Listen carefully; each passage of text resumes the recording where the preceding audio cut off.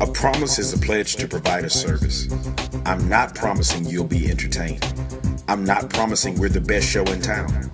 What I am promising is to teach you biblical truth with practical application. I promise to teach men to fight for their faith, their families, and their futures through the Word of God. I'm Douglas Gumby, lead pastor of the Contenders Church. Join us in the fight at contenderschurch.org. No heavy revvies today. I want to keep it very simple. Keep it as understandable as possible. James chapter 5, verse 15 and 16 is where we'll be for the majority of our text today. It says in verse 15, "And the prayer of faith shall save the sick, and the Lord shall raise him up. And if he hath committed sins, they shall be forgiven him. Confess your faults one to another, and pray one for another, that ye may be healed. The effectual, fervent prayer of a righteous man avails much." I found in life that the toughest thing that I ever or we will ever have to do is tell somebody I can't do something. To admit weakness. It's the hardest thing that you will ever have to do. You will lie and try before you say you can't. Amen, praise the Lord. Can't is something, it exposes our weaknesses. It exposes and it identifies imperfections in us. It says that we are not skilled yet in that place or in that area.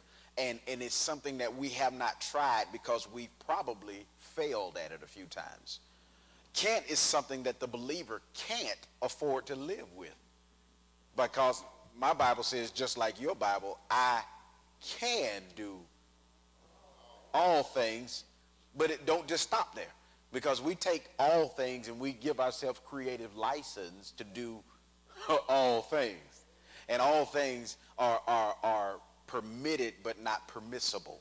We don't want to do what God doesn't want us to do. We don't want to fall outside of the will of God trying to do all things. We have to ask God, what is your will for my life, and what would you have me to do? So let's finish that scripture. It does tell us that we can do all things, and it gives the ability to do all things, but it doesn't give us the creative license to do all things. We got to finish that text in context. Through Christ who strengthens me. When I choose to do what I say I can't do, but I attempt to do what he allows me to do, does he give me permission through his will to do what I feel I can't do?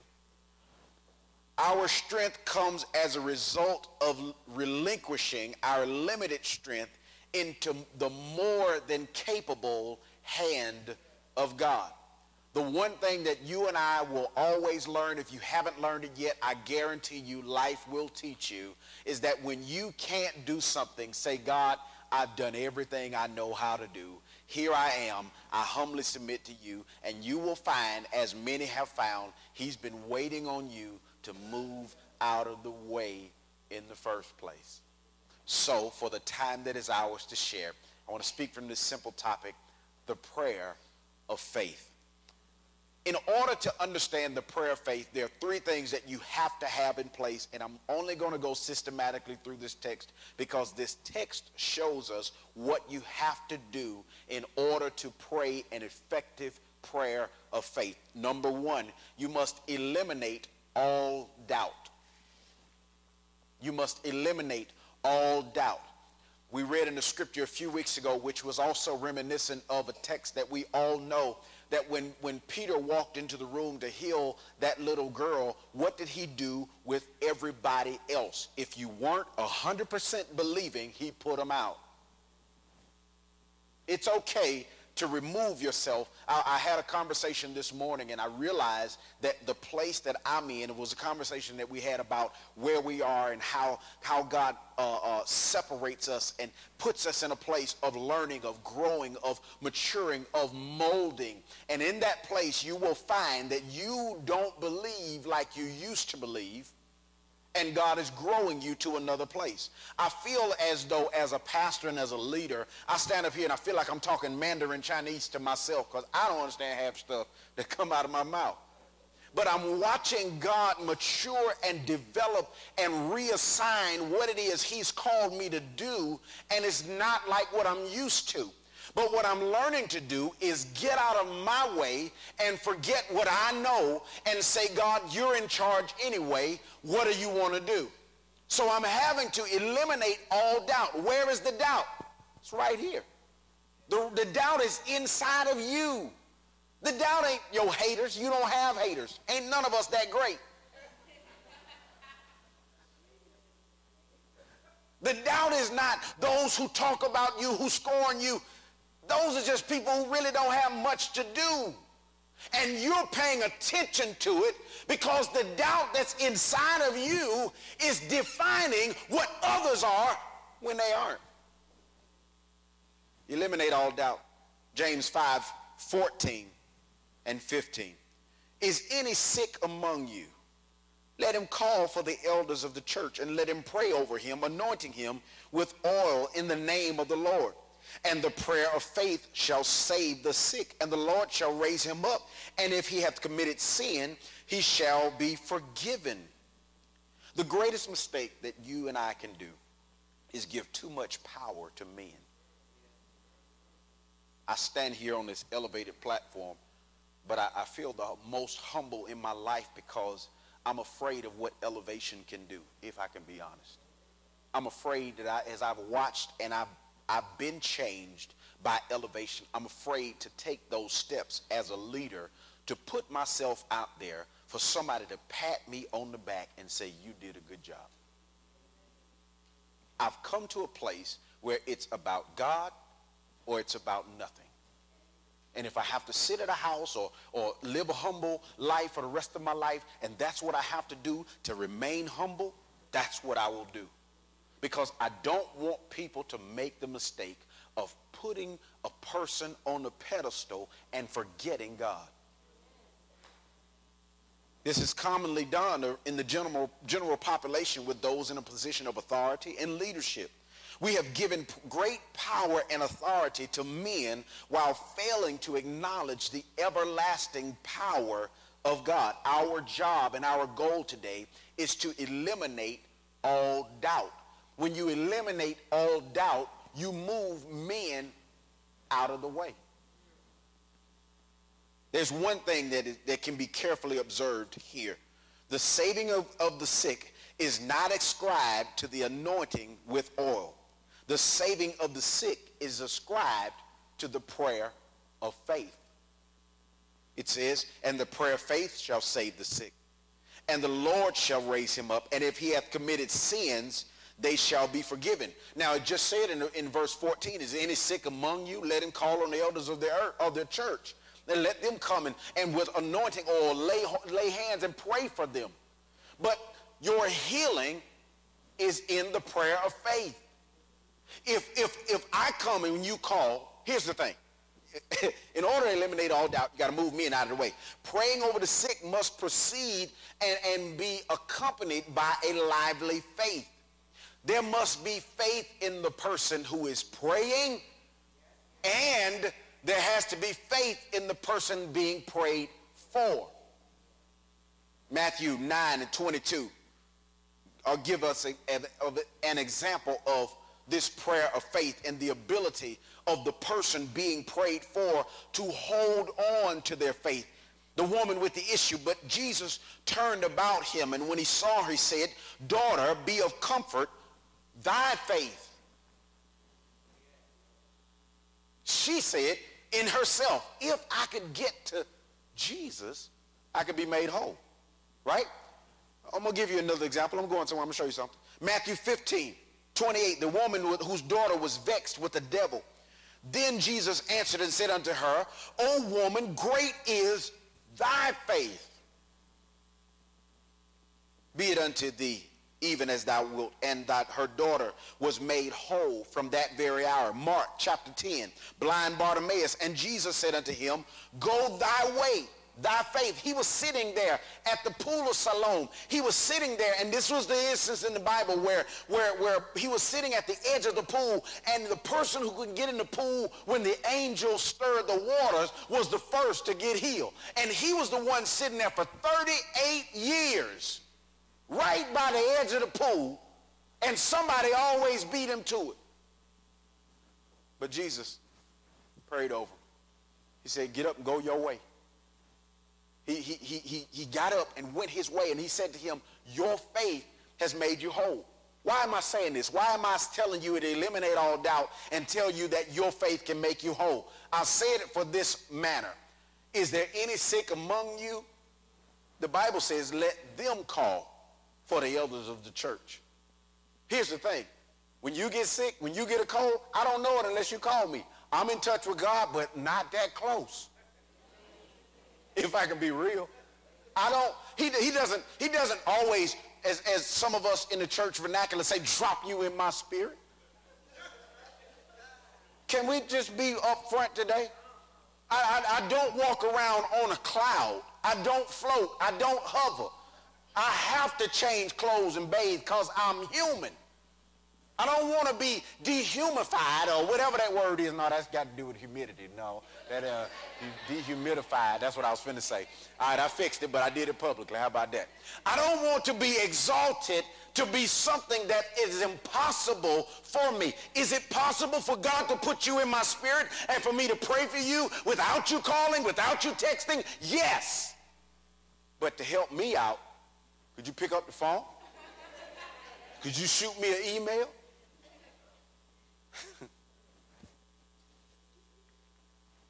Because it's not what I can do for you anyway. I can stop whatever I'm doing, run to your aid, pray for you, and you still be sick. If you don't have faith, if you haven't eliminated all doubt. Let's look at this. Mark chapter 2, the paralytic through the roof. When Jesus saw their faith, his friends were carrying him around on a bed everywhere he went. And when Jesus saw their faith, he said unto the sick of the palsy, son, your sins are forgiven you. Time out. Wait, hold up. Wait a minute. The man's sick of the palsy. He's been this way for a minute. And he said, your sins are forgiven you. In our text today, the prayer of faith shall save the sick. Let's pay attention to this. The prayer of faith shall save the sick. And the text says, and if he has any sin, God will forgive him. Let's look at it like this. Sin makes us the perfect imperfection. When God created us, when God created man, he said everything that he created was good. Sin is imperfection. So sin, as we continue to live and are affected by sin, it makes us the perfect imperfection. But faith does something, because faith is the perfect repair tool. And the prayer of faith shall save the sick, shall heal the sick. So the forgiveness of sin puts us in a place of wholeness. The problem is, we've got to stop with the sin. There he is again, talking about sin. Because sin is wrapped up in everything that you and I do. I'm going to show you. When praying the prayer of faith, you got to eliminate all doubt. That means that sin intensifies doubt. God, I would come to church, but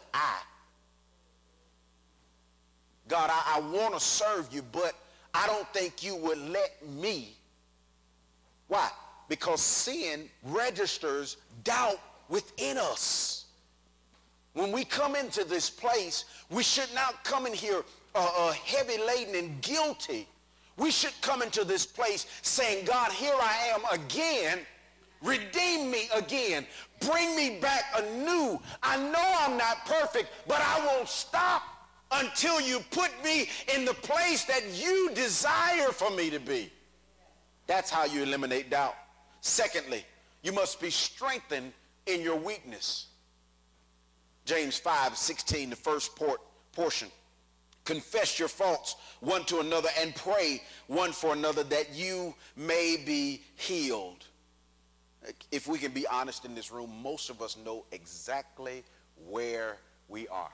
You don't need the Holy Ghost to follow me to give you a prophetic word and speak in a language that I don't talk. You know where you are. You know what your biggest hurdles are. You know what your toughest challenges are. You live with you every day. The truth of the matter is, we've got to be strengthened where we're weak. We've got to become strong where we're weak. When bro used to work me out, he used to take me to gym, and for them couple of hours, he my buddy, he my brother. I love him to death. I trust him with my family. I can't say that about everything and everybody. But for them 2 hours, I couldn't stand him. You know why? Because he pushed me where I didn't want to be pushed. He has this thing called Tyson's. Tyson's is something that Mike Tyson did every day while he was in prison. That's where the name came from. He would take a quarter or something and put it on the ground, right? And he would bend down and pick one up. He'd lay down 1, 2, 3, 4, 5, 6, 7, 8, 9, 10.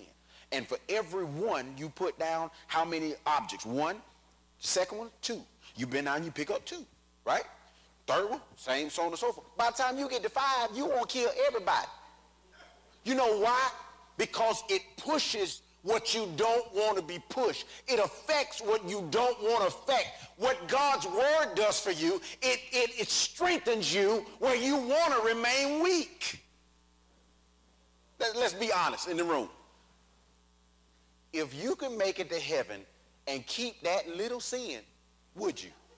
Don't lie. Don't lie. Don't lie. I got a nod here, nod back like, yes, I would, Jesus. But what God's word does, every time you come in here, Pastor, talking about sin. God, I can't stand him. But I sure appreciate that word because I needed to hear that. We don't need a psychic, a prophet, or a palm reader. We need accountability. You don't need me to tell you dealing with God has revealed to me, and I do that for you.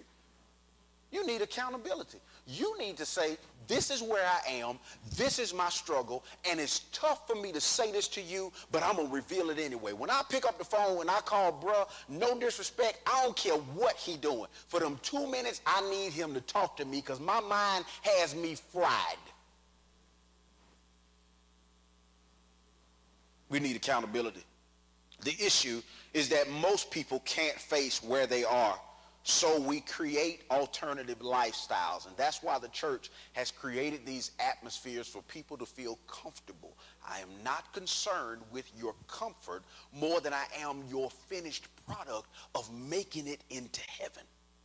I'm not concerned with whether or not you squirm in a pew when I say these key button issues.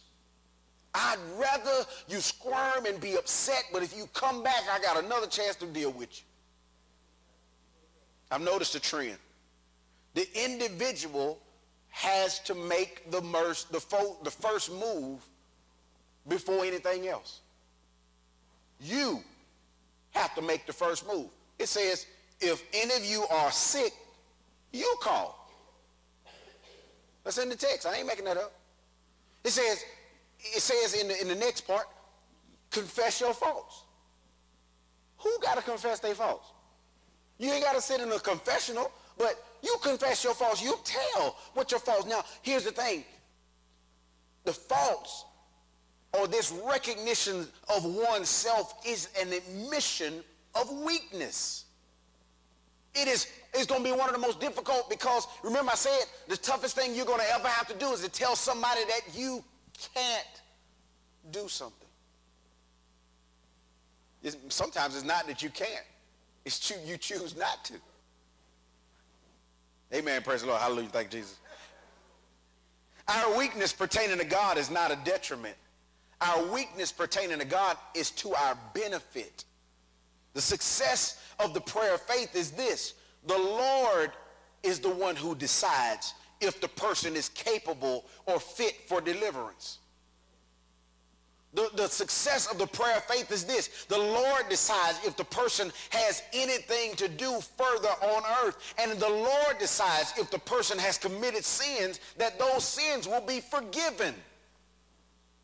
You can't come to me and I heal you. You can't come to me and I deliver you. I don't hold that power. But I can go before the Lord with you. I can be accountable to you. We can be accountable to one another, and together we can grow in the faith and be stronger. Sometimes sickness is sent as a punishment and removed. You ever thought about that? Check it out. John chapter 5, verse 5 through 8 and 14. Jesus healed the impotent man, the man who had little ability to move on himself, for himself. In verse 5 it says, a certain man was there which had an infirmity 38 years. And when Jesus saw him lie and knew that he had been now alone, will you be made whole? And the impotent man answered him and said, Sir, I have no man when the water is troubled to put me in the pool, but while I am coming, another step down before me. Jesus said, Rise, take up your bed and walk. After which Jesus found him in the temple in verse 14. Check this out. Wait a minute. Here's Jesus. This is the picture I need you to see. This man is sitting beside the pool and he's wanting healing all of this time. And Jesus said, do you want to be made whole? You ain't come, you waiting to do what has been the tradition, but do you really want to be made whole? We've come to church all of this time, and if the altar call has been given, we run down snobbing and crying, but do you want to be made whole? I'm going to blow your mind in a few minutes, because when you go down to verse 14, I did not know, because I stopped reading as most Christians do. We stopped reading after the miracle, but you got to go back into the instruction, because verse 14, Jesus not only goes into the temple, the young man not only goes to the temple, but Jesus goes now to find him in verse 14. He says this, afterwards Jesus found him in the temple and said unto him, Behold, you are made whole. Sin no more, lest a worse thing come on you. Wait a minute.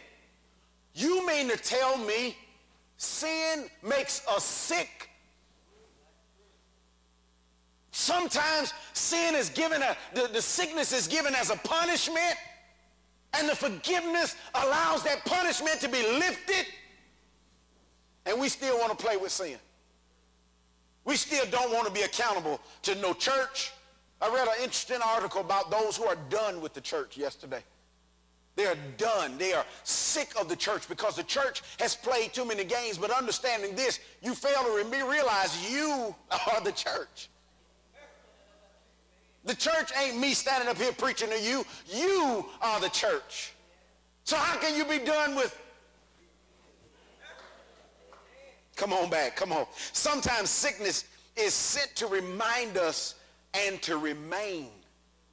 Sometimes what we go through, we're going to have to go through because it keeps us in a place of striving after God.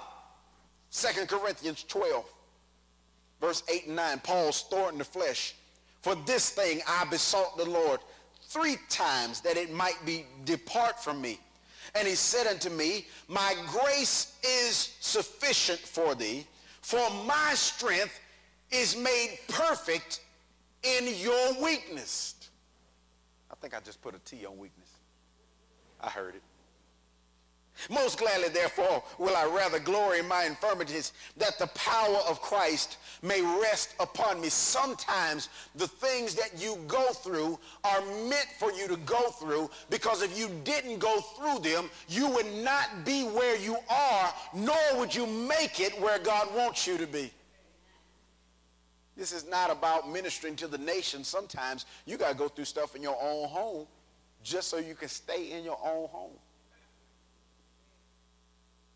You got to go through stuff on your job, but then never be able to make enough to get away because God wants you there. And we always say, Lord, deliver me. Bring me out of this. But what if he wants you in it? Have you asked him that? Is this what you want from me? Is this your purpose? Is this your will? How can you get the glory out of my life in this? I said to God on many occasions, I hate this. I can't stand where I am. Because at that moment where I wasn't where I wanted me to be. And I was just being honest. But I found that's where he wanted me to be. And when I found that's where he wanted me to be, I shut my mouth. And I stayed. And I enjoyed the process. And that's when I learned some of the greatest lessons. When praying the prayer of faith, you eliminate all doubt. You understand that you're strengthened in your weakness. And lastly, there's a beneficial request. James 5:16, the effectual fervent prayer of a righteous man avails much. Effectual fervent prayer is proactive. I'm saying something here I want you to really get. Effectual fervent prayer is not, as most of us do, reactive. When we go through and we're in the middle of the process, then we want to get down and say, oh, shamananamananama, help me, Jesus. Effectual fervent prayer, understand when it comes. When you ask for forgiveness of your sins, when you've confessed your faults. What is a fault? We got to understand what these things are. When the Bible says, me confessing my sins to you ain't going to change my sin. You just know what my sin is. Now, I don't have no problem with that, but I need you to understand something. I don't need you running around telling all my stuff, neither. Don't Bill Cosby me.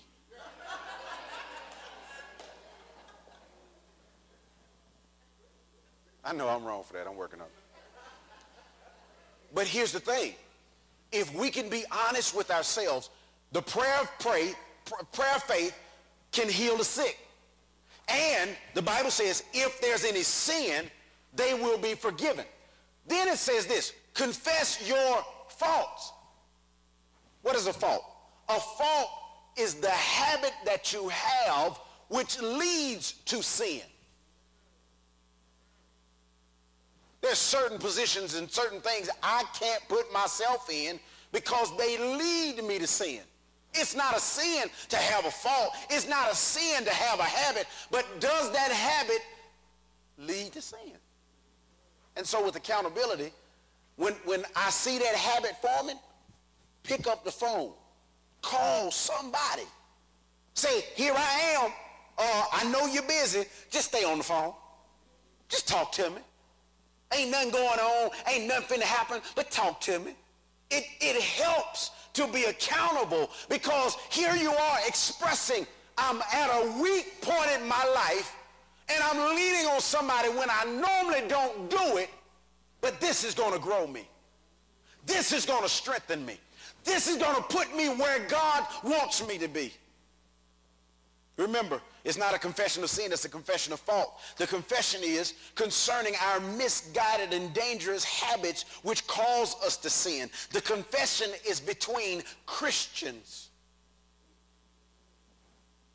If you ain't saved, I ain't accountable to you.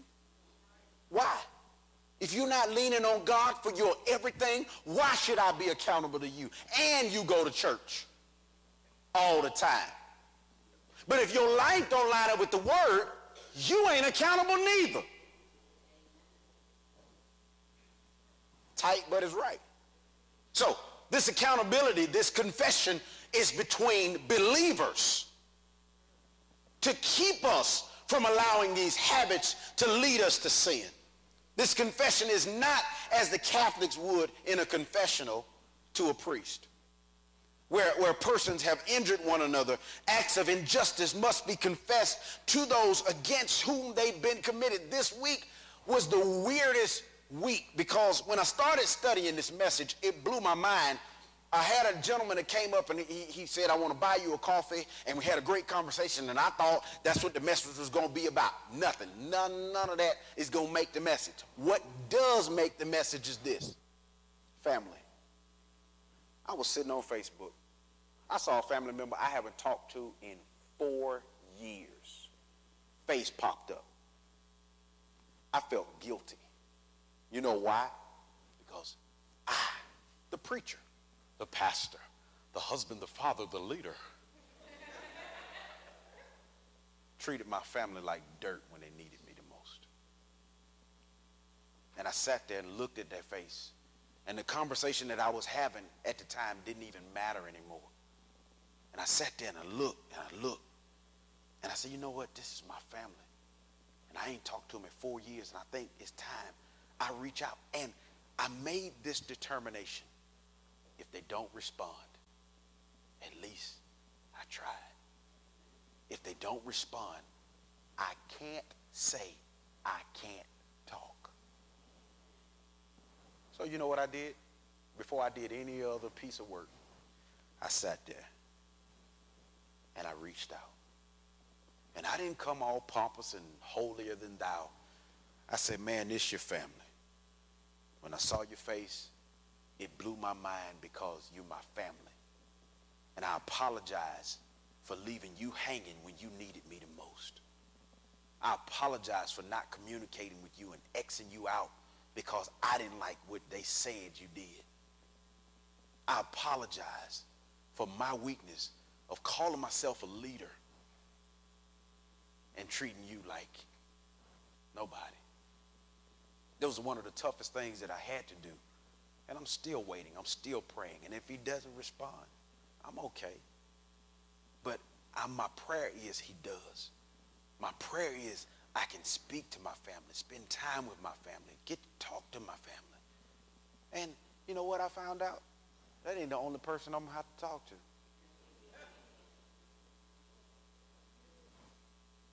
And you know what you're going to find out? You're going to have to do the same thing too. Because when it comes to this Christianity thing, it ain't about church folk. It ain't about haters. If you ain't getting along with family, that affects a lot. That affects a lot. To call ourselves believers of the Most High God, and the second command, which is the greatest, is to love one another. And we hate each other. Now, I can be honest and say I don't hate nobody, but I can't be honest and say I hope they don't never cross me. Don't laugh at me, John. You just stirred up. The purpose of confessing our faults is to give the hearer specifics to pray about. If I don't know what to pray about, I'm going to simply pray, God, your will be done. That's all I can do. But if you're strong enough to overcome where you're weak and say, this is my weakness, would you pray with me about this? Here's the thing. My job is to take what you asked me to pray about and pray about it. And when I finish praying about it, forget about it. The problem is, we hear it, we process it, and then we keep talking. And do you know that Proverbs tells us that the greater than the 7 sins is gossip?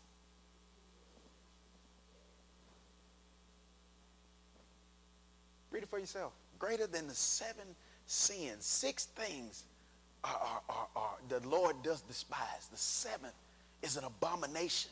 And if you keep reading on down, running your mouth is greater than all of those. You know why? Because running our mouth turns us against our brothers and our sisters.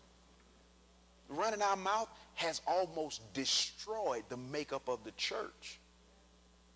Folk don't want to come to church because they sick and tired of you running your mouth. Y'all done changed my message. The purpose of confessing our faults is to give the hearer specifics about what to pray. What to pray.